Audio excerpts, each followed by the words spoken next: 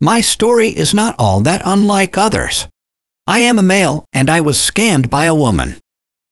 This woman was posing as an army sergeant who was to come home soon. She sent pictures of her young and beautiful self. I found myself naturally attracted to this woman. I had been through a recent breakup and was recovering from it. This relationship had lasted 15 years.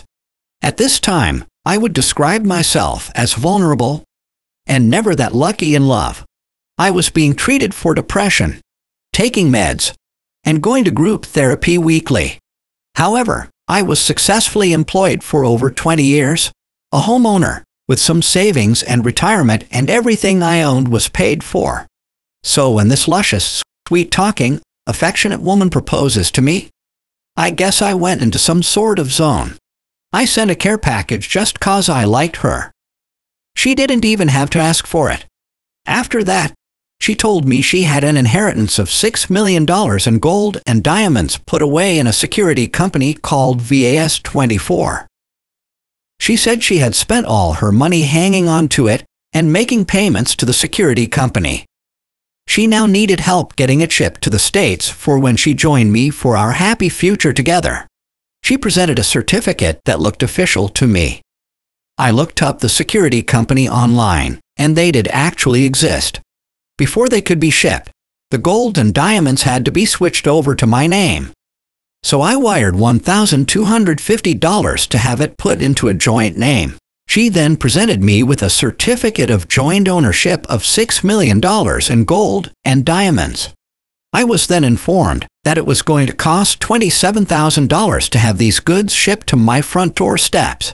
She tells me, "Honey, just cash a couple gold bars and pay your debt."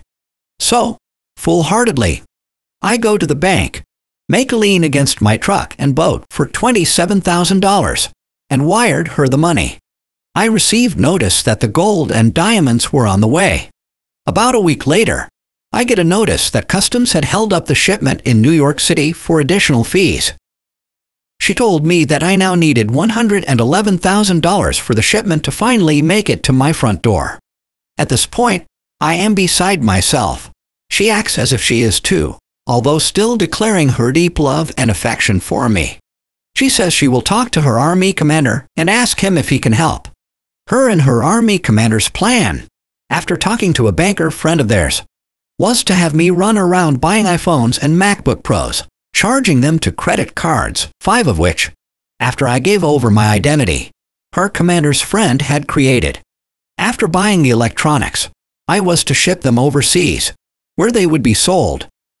The proceeds of these sales would be going back on my credit cards, and to wire money to get this shipment to me. After all this, my love and my money would then come home, and all debts would be paid. It wasn't until after my last wire was sent out that I realized I had been scammed. I was now $150,000 in debt, most of which was credit card debt, with insanely high interest rates. So far, in the 2 weeks since I woke up from this delusion, I have filed reports with the FBI, FTC, and local law enforcement. I have joined a legal support membership and now have an appointment with an attorney. I cut off and blocked contact with the scammers. I have cried every day. I feel I can't tell my family, as they will only add to my shame. Some days it is very hard to focus. The recommendation I have been getting is to declare bankruptcy.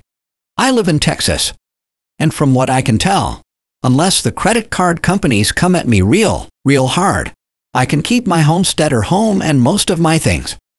But I will have to make $682 in monthly payments for a lien at my bank. No new credit for 10 years.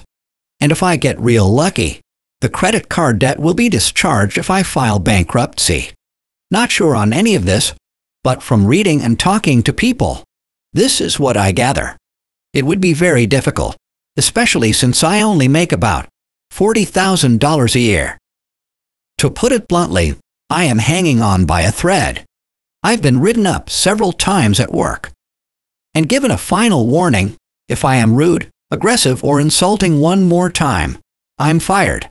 So, I go to my group therapy weekly, take my meds, and attend church. I pray and write letters to God. I try to hope for some sort of happy future, without so much suffering and isolation. Hope is not easy to have in the midst of all this. Most days I go around with a big knot in my stomach, until I can cry it all out. Then I feel better for a while, until the fear, anger, and shame returns. This cycle repeats. I am told it's part of my healing. I'm anxious about seeing the attorney next week, and hope his solutions are workable. If you're a praying person and watching this video, I ask that you stop for 30 seconds and ask God to send me some relief and help, for as long as I need it to get through this horrible ordeal. God bless. I hope this helps somebody. Thank you very much.